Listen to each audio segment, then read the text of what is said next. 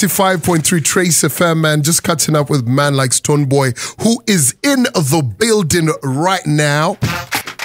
First time in the 254, I believe. Never ever been. Could have never be the first time. It could never be the first time. This must be probably the 5th time. No way. Or the 4th time. No. Not less than 3. Really?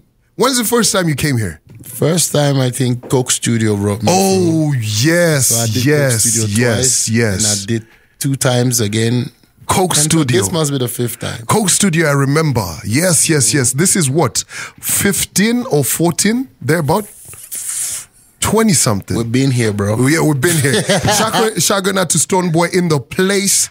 Landed straight into the country on Friday, and let me tell you, if you've been checking out his Instagram, he's literally met everybody but the president. But from my sources, I hear that you're going to be meeting the president later today. Yes,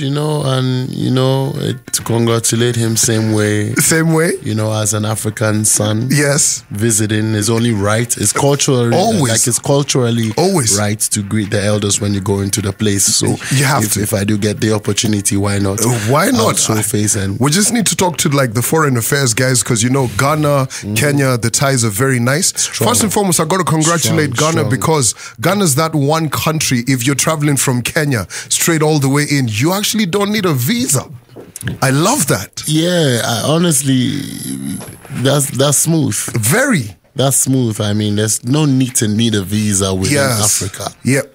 I don't think there's reason to need a visa within Africa. Traveling as Africans. We don't. I don't think there are. We should feel free to just go, right wherever we want to go. Aside probably from going from Ghana to South Africa is when I know you have to have a visa. And they've been working on that to try to eliminate it. I think they pushed it to a certain limit. I don't know. Yeah. It was past one time that they've stopped and I was jumping about, but it's not really, I don't know. It's not. But they're working on it. Yeah. Well. It's only left for the president to rectify, like they're saying, and that's it. And then it becomes official. I'm happy to have Kenya out of that list from time. Oh, trust me. I mean? When we're there in December, we're just pulling up to the airport. We're home! Yeah, you know what I mean? That's how it's supposed to be. Yep. Now, I want to say congratulations to you and your fellow countrymen. You guys put up an amazing, huge show. Literally, 2 weeks ago, right? How was that? And I want to start with how it was, and I also want to get to a bigger part of the conversation. I know you've been a really part of this whole conversation to do with Africa, the Grammys, right? So let's start with how the show was. How was it? Amazing show. They're talking the Global Citizen, right? That's not even 2 weeks yet, I think, because I left Ghana on Monday. Yes. Actually, it's going to be 2 weeks next week. Exactly. Yes. So it's still fresh, it's buzzing. And it's really important to have such platforms come to Africa, more often, because it tends to throw more light on what is happening in Africa. Yes. In terms of the artistry, the artists we have, and continuing to showcase them to the world. That's what I believe. And also, Global Citizen stands for, things that are really very healthy to humanity. Yes. The girl child, the planet, and change. And these are the 3 things that I think are inevitable. We all have to, look after. So I was there to represent, to perform, and these are things that my music speak about and speak to. So there was no other person who could have opened up that grand show happening in Accra, than myself. Other than your boy. So we pulled up, we pulled in on a horse and represented some type of vibes and, sent the message. Yes. We did first 2 reggae songs, and then we switched it up to Afrobeat and switch it up to Afro Dancehall. That's what we do.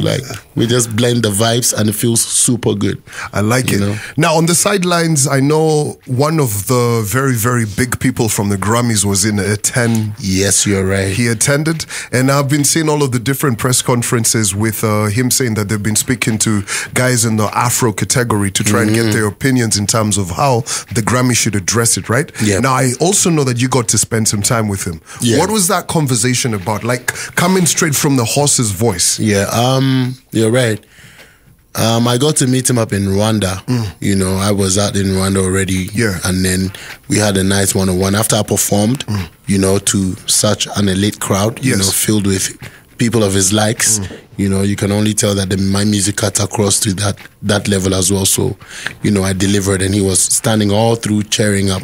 So that tells you, I think, you know, he also understands the music and the terrains that we're dealing with. So personally speaking with him, it wasn't even too much into what he already knows. You know, he runs up. He's a CEO of an institution that deals with the music we create.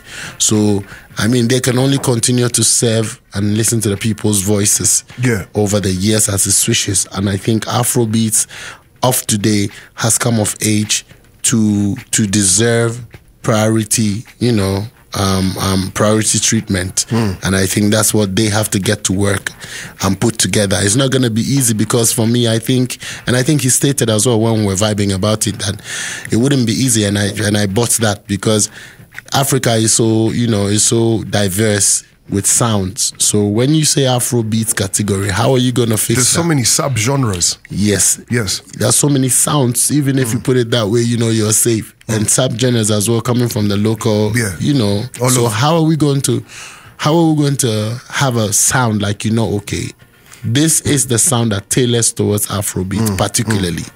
You know, maybe just like when you take a reggae track, you know, reggae is unique. Huge. Like reggae is unique to its sound. You know how it goes. But Afrobeat is very diverse, complex, and so that's where the challenge is going to have to be, like, so that it doesn't be like it's only couple of sounds. Couple of sounds, especially maybe from the West. You know. Now, I want to get a bit political with this conversation, right? And I think me and G spoke about it on the podcast, right? And I think I am of the opinion, and this is my opinion, right? I feel like the Grammys have kind of gotten boring. And they need to spruce it up, hence them reaching out to the African market. Because if you think about it in a wider conversation, scope, all of this different huge collaborations with African artists that was not happening before. And you know, like when I see Vycek fill up stadiums, Barna, you do different collaborations, and you know, your songs even getting nominated and all of that. That wasn't happening before. You always wanted it, but since you didn't get that, and Africans, we just didn't get it, we decided to continue doing what we're doing. So it's now them catching up. Because name a genre that's as cool as Afro right now, worldwide. Exactly. And I mean, like you're saying, for me, I do not really place too much, you know, too much responsibility on institutions that seem to use our products to reward us. You know what I mean? As creatives, I put responsibility on us as people to just understand that we have to keep going irrespective of what these establishments, you know, have, or the criteria that they have set in place. It's just like maybe, for instance, you know, have to necessarily break into America before you are recognized. Because that's where they are positioned. You see, that's where they are placed. So they can only see from that scope. Meanwhile, Africa is a huge continent with numerous talent, where our people home and abroad are influencing a lot of other people to join hands in propelling and consuming our music, which is what has grown over the years to gain the attention of such institutions. So likewise, they want to also get involved and, you know, tailor it to suit their, and you realize that I think they put out some narratives that we weren't too comfortable with, because when it gets popular, then they have to find a way to be part of the conversation, and that's what they represent. So for me, it's not. I don't see it as it's news. So we only have to be aware of, you know, the different conversations around. Yeah, we only have to be aware. So with a Grammy or without a Grammy, or with awards or without awards, music has never.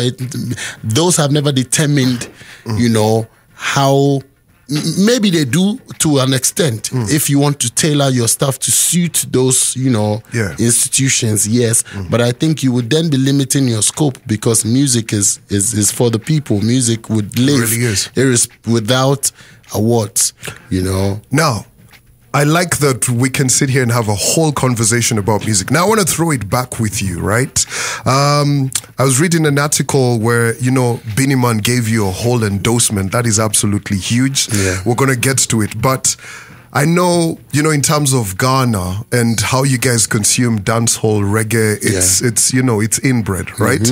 But to you, who is the first reggae artist that you remember hearing their song and internalizing it, like to a degree of knowing all of the words back when you were a kid? That first one, you were like, you know what, this is a song I'm chanting to over and over. I honestly, it came in a group to me. So there wasn't that one particular song at the moment where I could realize what I was doing. Yeah. But before then, I remember a song like R to the A to the G to the G to the A. You hear it on the radio a lot. Yeah. That one, that's the one that I can confidently tell you was a song that I could hear a lot. Like, okay, fine, that's some kind of vibes though. Yeah. And then I later realized that they were saying raga. That's what it was spelling. R to the A to the G to the G to the A. All right. But then moving on from there, the Beenie Mans, the Sean Pauls, the Shabarangs, the Kepletons, yes, those were the Buju Bantans. Those were it. So I actually got introduced. Not only so I got them at a whole, because you pick CDs, bought CDs that has a collection of those. The MP3 era. Exactly. Yeah. So it was not just only one artist. I got exposed immediately to maybe 5, 6, 7 at once, bang. And I was just chilling with it. So I learned a lot from all these, these super legends who are these ones are master foundations, bro. Bro, heavy these ones legend. are heavyweight foundations. How many sound system clashes have you been to? In Jamaica, I've been to a few whenever I was there. Sound class system is Jamaican. Yeah. It's Jamaican culture.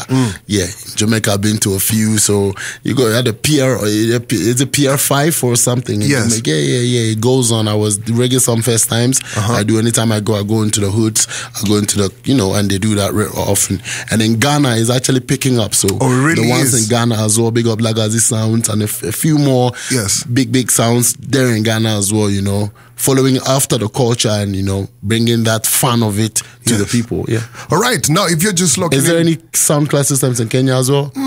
There's been plans of organizing one. I remember back in the day. There's been a couple of rumors here, there, who should do a sound class, right? I think they should. We should internationalize it, and not leave it only national. Yeah.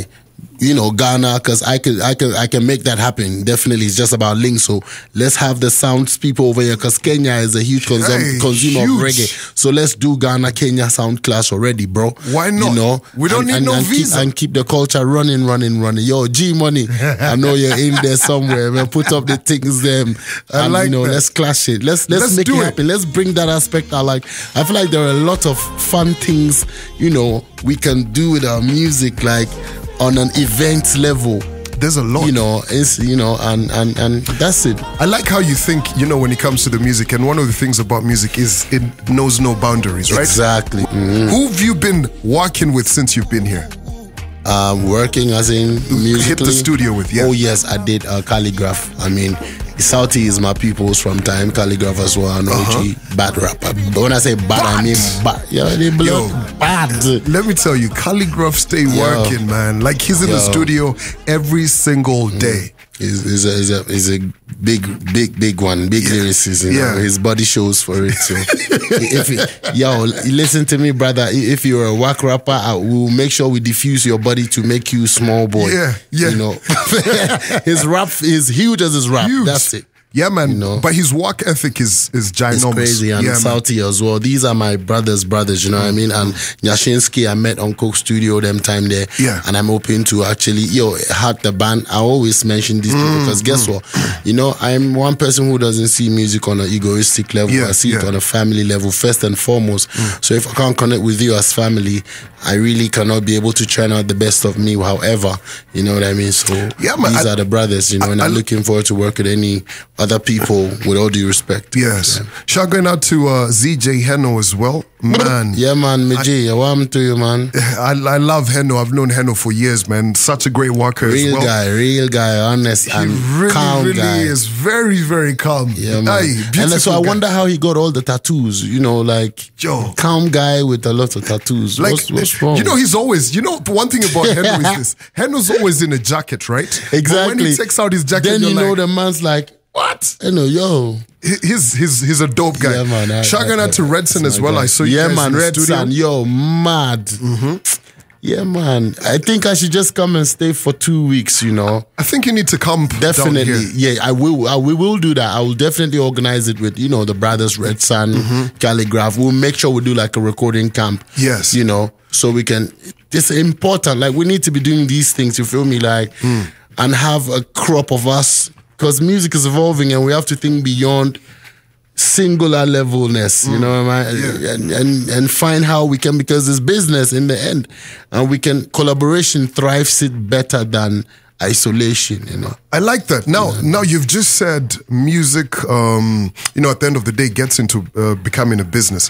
When I look at your whole portfolio and everything that you represent, you've been able to turn your talent into a whole industry. And I can see you've been able to unlock that sustainability money. That is a lot of money, bro. Exactly. Like who's obviously I've got to credit to you. I know you're a marketing genius by having attended, you know, having studied that at school. Try. Yeah, you try? By selling on the streets in the hood. Yeah.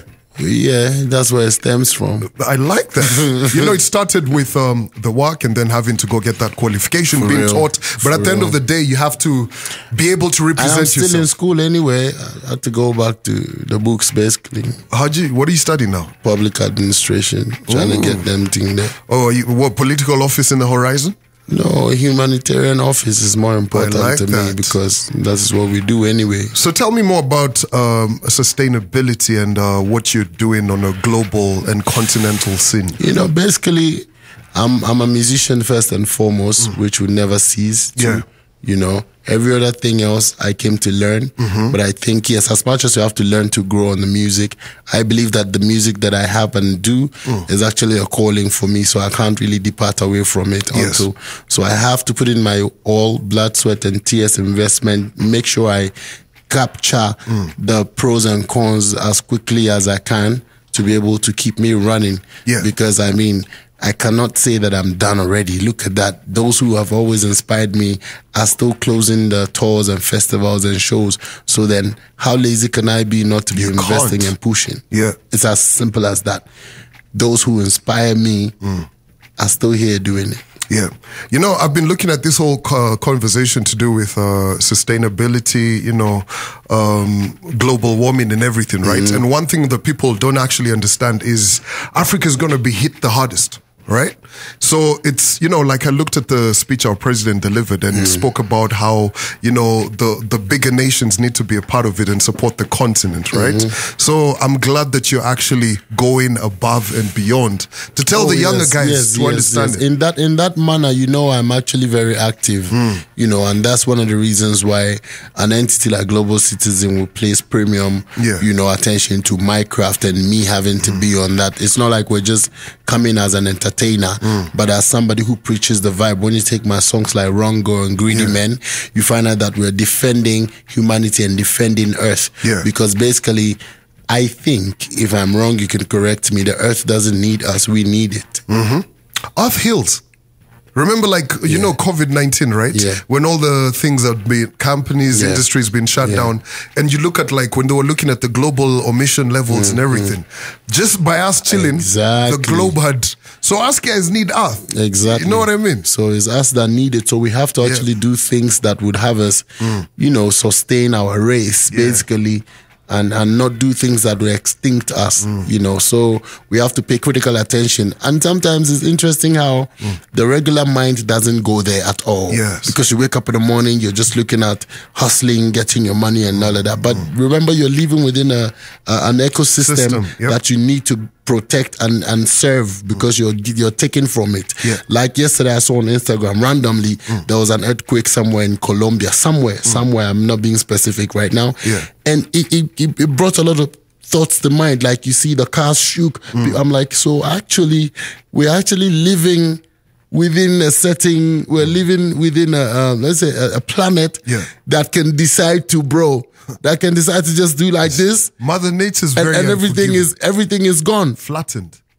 Everything, literally. So yeah, man. So we have to really pay attention to the things that we do deliberately out of having to get, things from the earth, like the minerals and its resources that we always digging, mining, making, thrashing our water bodies, etc., etc. We have to pay attention, and this conversation has to always go on. We have to be reminded that we have to do these things on a daily basis, and it's not like you have to wait for the president to come and tell us this to be and able that. But guess what? It's the big companies that are adding the most to these climate whatever problems. So it's them that we have to actually, society have to call on them to actually, because they probably can go to space. They can find money to go to space when the time comes. And stay there. And we might not be able to.